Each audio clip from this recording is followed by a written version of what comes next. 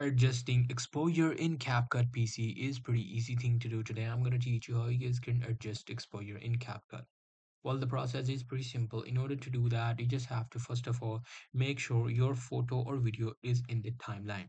Once you can see that, as you guys can see, this is the timeline. I just added a photo, but you can add a video as well.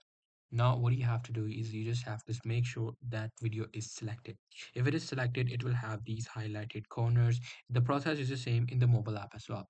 Once it is selected, you just have to go to the adjustment section, and in the adjustment section, you just have to go to this, curves V, and you will be able to adjust the curves right here. But in the basic, if you scroll down, you will be able to, set the exposure, contrast, or whatever you want.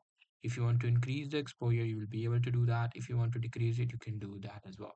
So that's pretty much it. That's how you will be able to change the exposure on CapCut. Hope you guys find this video helpful.